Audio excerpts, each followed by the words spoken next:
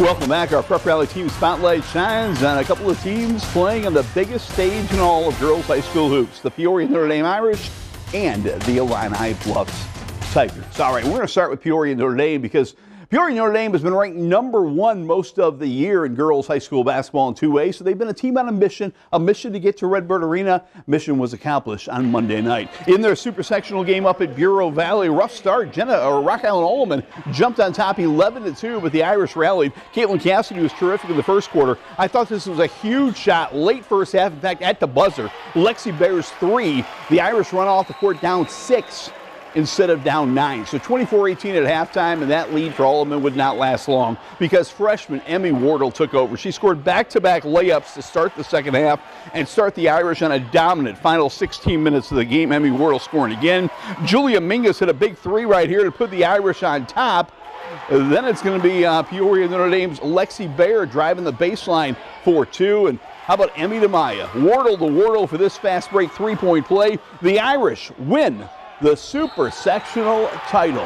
Today, for the first time in school history, Peoria Notre Dame plays in the state Final Four. Let's head to SEFCU Arena for today's action. Peoria Notre Dame playing Regina Dominican, a Chicago Catholic school, and this one was all Irish. First time down the court, Lexi Bear hit one of her 6 3-pointers. Then it was the Irish defense. Julia Mingus had a terrific game. She gets the steal. She's driving for a layup. Later, it's going to be Maya Wardle, a steal and a layup. The Irish scored 30 points off turnovers, 20 fast break points. They won the game 71-25. It all starts with a D in PND, the defense.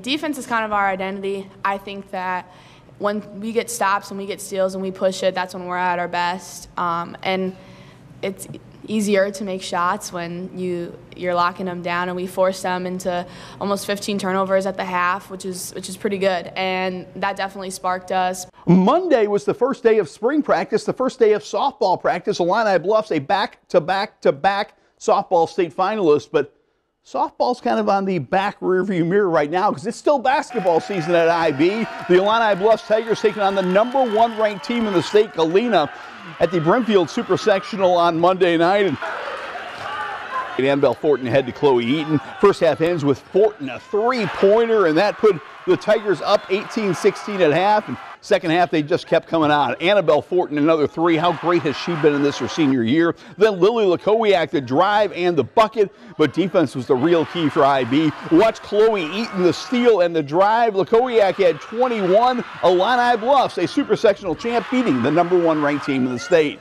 That earned Illini Bluffs a trip today to Redbird Arena in the state finals. They got up early for the 9:30 a.m. game. Let's check out the Tigers in the Final Four.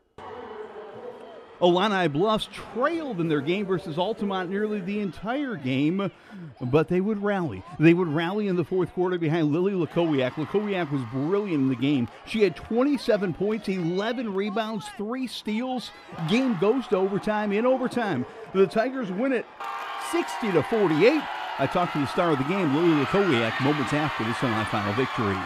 All of these games that has led up to this game have been back and forth and really close and really tight, and I think that helps us in these types of situations, and having that confidence in each other and that trust helps us get here. How's it feel, state championship game? It's unreal. I mean, I'm just so happy and excited. I'm like, honestly, nerves have not been a part of this. Like, I am eager to play. I'm excited to play with these girls, and I'm ready to take it home Saturday.